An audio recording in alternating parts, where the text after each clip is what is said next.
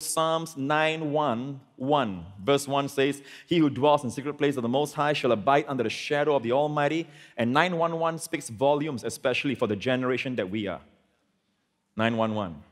It speaks volumes to Americans. And by the way, their helpline is not 999 like ours. Yes, it's 911. So God is sending a message for modern people. Some of you know the Bible is practical. The Bible is advanced. God knows what's going to happen before it happens.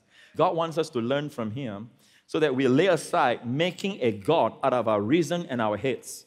You see, if you say, "Well, Pastor Prince, you take the Bible as sole authority," I believe the Bible is full of flaws. You see, I believe you're making your mind your Bible.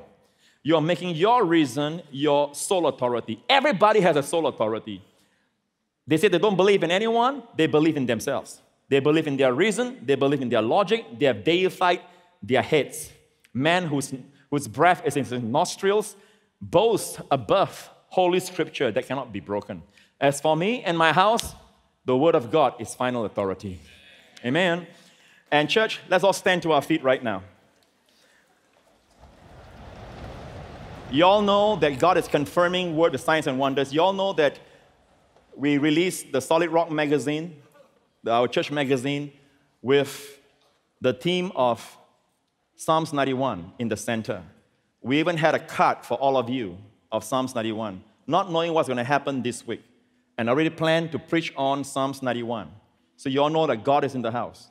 God who knows the future. God does not want your hearts to be troubled, doesn't want you to be in fear. The Jewish rabbis, I learned this from John G. Lake, a great man of God, who said that the Jewish rabbis, he said these words, the Jewish rabbis teach that if one will quote Psalms 91 7 times, faith will be in their hearts.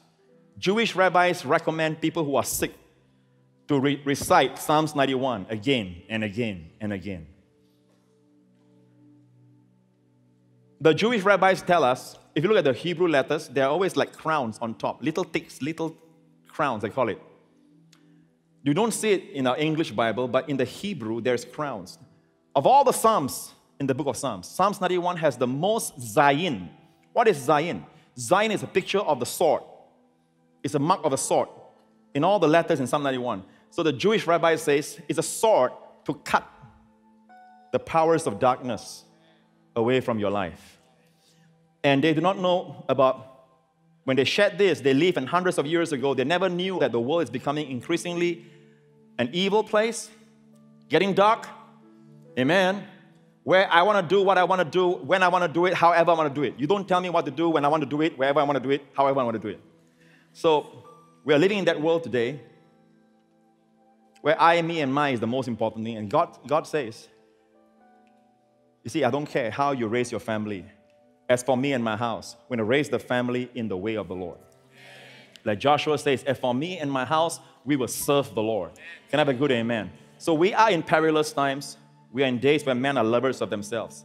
But I'd like for all of you right now together in one voice, one heart, wherever you're watching this, let's quote Psalms 91. And I'm believing God will release an anointing, a covering, a pavilion, covering you and your loved ones and your families. Amen. For the days to come. We'll step into the days to come like Jesus prayed in John 17.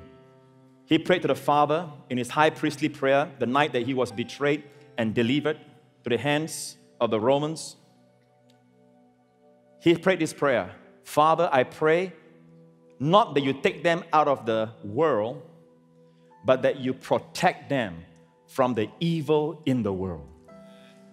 Amen. So that prayer is answered for sure. Let's line ourselves with that prayer. Are you ready? All together now, one heart, one voice. Read. He who dwells in the secret place of the Most High shall abide under the shadow of the Almighty. I will say of the Lord, He is my refuge and my fortress. My God, in Him I will trust. Surely He shall deliver you from the snare of the fowler and from the perilous pestilence. He shall cover you with His feathers, and under His wings you shall take refuge. His truth shall be your shield and buckler. You shall not be afraid of the terror by night, nor of the arrow that flies by day, nor of the pestilence that walks in darkness, nor of the destruction that lays waste at noonday.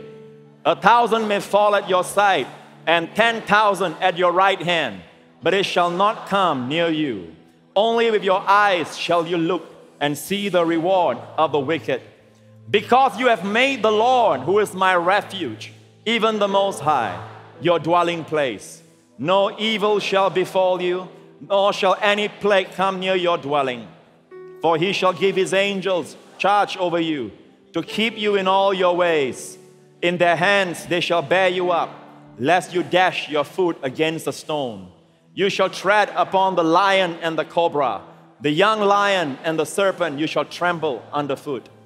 Because he has set his love upon me, therefore I will deliver him. I will set him on high because he has known my name. He shall call upon me, and I will answer him.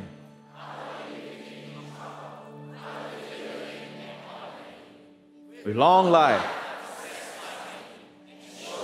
my salvation. Amen. Amen. Amen. Praise the Lord. You may be seated. What a beautiful psalm. What a powerful psalm. Do you feel that? I'm telling you that this place is charged. That place that's watching right now, that place is charged. You can sense it. It's almost a tangible, palpable anointing. Hallelujah.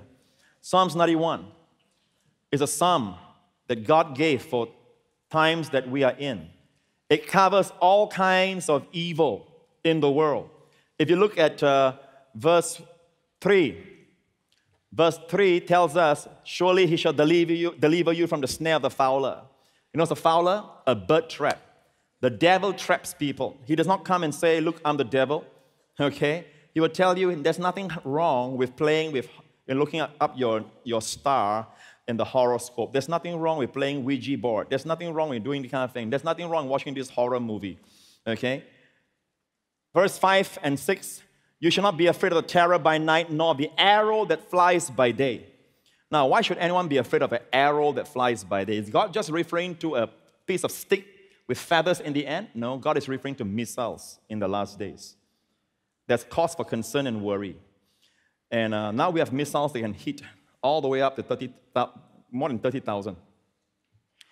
And we need not be afraid because the Bible says God promises He will protect us. Amen. So let's see the category. We have the terror. And what a world we live in is a world of terror now. Imagine our children living in a world that, for us, we can walk down the street, we can actually go to an airport in times past and not have to worry about so many things and even take off our shoes. And now, all kinds of things. The latest one is even you got to prove that your iPhone is really working or your computer is working. All right? So the terror of the times we live in, the arrow, the missile that flies, the pestilence are diseases that walks in darkness. You know, people are afraid of, they read things like a guy exercises every day, he runs every day. All of a sudden, they found out he has a disease that's been walking in darkness in his body. No one detected it, he dropped dead. Whatever they say, is genetics or whatever it is, God says there's protection from it. All right, this is Holy Scripture. And then we have the destruction that is generic, it covers everything. The destruction that wasteth at noonday. So all the categories of evil you can imagine that can come upon a world that cause people to be afraid are all covered in Psalms 91. And for which times? Is it seasonal? Is it at certain times? No. Verse 5 says, by night, by day. Verse 6, darkness and noonday. In other words, 24-hour protection. Are you listening, people? 24-hour protection. Now, first and foremost, you must establish this. There are people who don't believe that God is not running the world completely. I'm telling you, church, God is running His people, His kingdom, and His people that are in the kingdom. But if the people in the kingdom are not willing to follow Him, okay, they are still on their own. God is not running this world.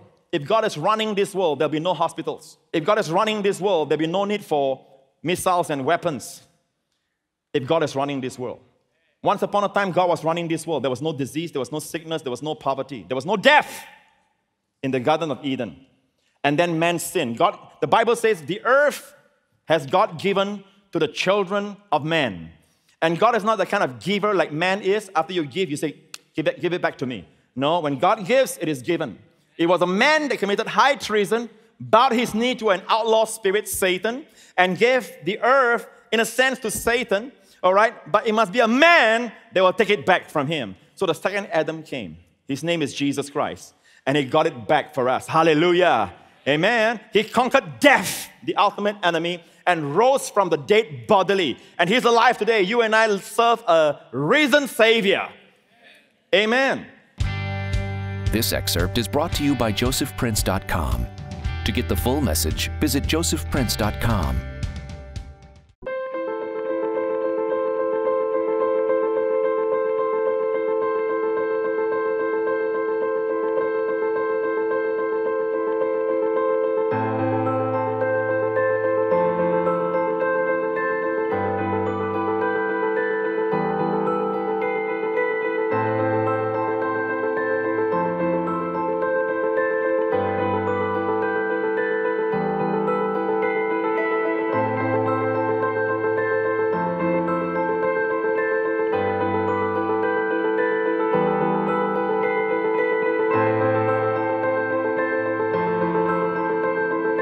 Why is it that God had the whole world destroyed? Why did God bring the flood, the deluge, upon this entire world? After hundreds and hundreds of years, all the world were men who were actually, they are men still, but they are perverted men. Half angels, half human. And their thoughts are evil continually. Noah was the only family, pure human race. They are the only hope left. And God saved them all in the ark. God protects His people. God says, Noah, a flood is coming. I'm going to destroy all the earth. Build an ark. What is that? Mercy on His people. The ark suffered the divine, the ferocious divine anger against all lawlessness and the wickedness that His fallen angels have brought about on man, and man's wickedness in yielding to them. The ferociousness and the divine fierceness of God's anger hit the ark, but not one wave of judgment reached Noah. Why did God save Noah and his family? Because they are the only ones who are fully human left. After hundreds and hundreds of years, the eruption was almost complete. And God had to send the flood, listen carefully, because of His grace and His mercy. So that God can preserve the human race. And God can bring forth the faithfulness of His word. That the Messiah will come and crush Satan's head. He who has oppressed and bullied mankind. Jesus will come and crush him. This time round, when you see a rainbow, remember this. Believers, it's only for believers. God promised. And God doesn't have to promise. Man promise, I know, but God doesn't have to. But it's as if to strengthen our faith. He says, I swear, I will never again be angry with you. And I'll never condemn you.